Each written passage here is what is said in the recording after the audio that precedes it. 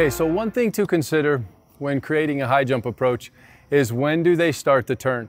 The turn is going to be dictated completely by the speed they're running, how far they're pushing out, and the distance away. It's going to be pretty close to their 5-step approach. Typically, my rule of thumb is I love to do a 5-step turn.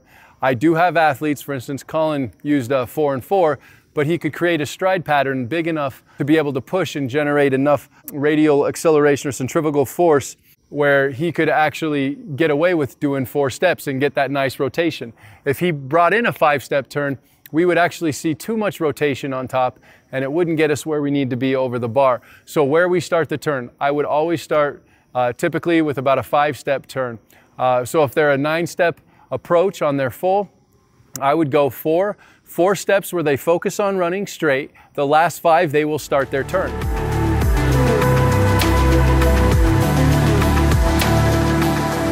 So what we're going to do is we're going to have Colin here demonstrate starting or initiating the turn. So he's going to go ahead and march in, and we're going to keep an eye on his feet, what they do. So if he's marching in, we know his turn starts somewhere up here on the turn, but watch what he does with his feet.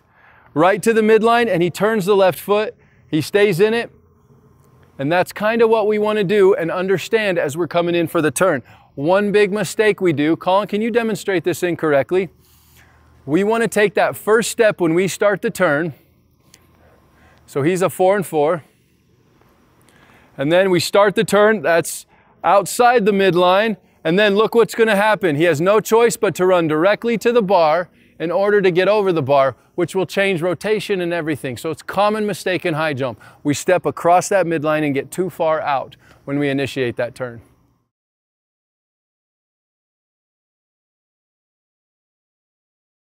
So the J is a pivotal piece of high jump. Without it, you would not be able to clear anything. What it does is it enables you to be able to jump straight up on your takeoff or away from the bar, actually, so that you don't have to throw your force to the bar. So what the J enables us to do is jump straight up and let our force or gravity take us over the bar. So when we get our J consistent and learn how to keep our center of gravity inside of the J as we come around the corner, you know, that is really what helps high jumpers execute bigger and higher jumps, because they're not having to jump into the bar. They're not having to create that force to move in that direction, because the turn does that for us. So the J is an absolutely pivotal piece of the high jump that you will never see a high bar if you don't learn how to run it correctly. When you're going on your approach and you're running your J, your curve, if you take it too sharp and you cut it in, what we call that is running at the bar or running to the bar. That doesn't set your body up in a good enough position to hit that takeoff and stay away from the bar on the way up. So essentially what it does is throws you directly into the bar. There's no way for you to physically stay away and go up at the same time.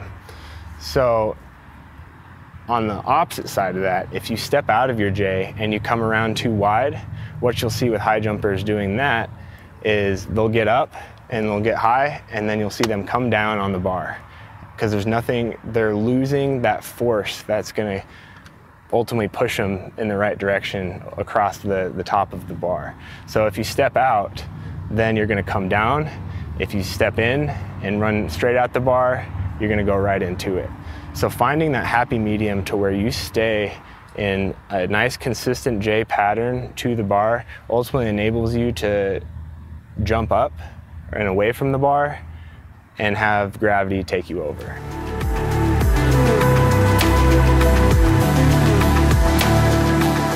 My cue for initiating the turn, initiating that J, has always been to step my left foot slightly over my right.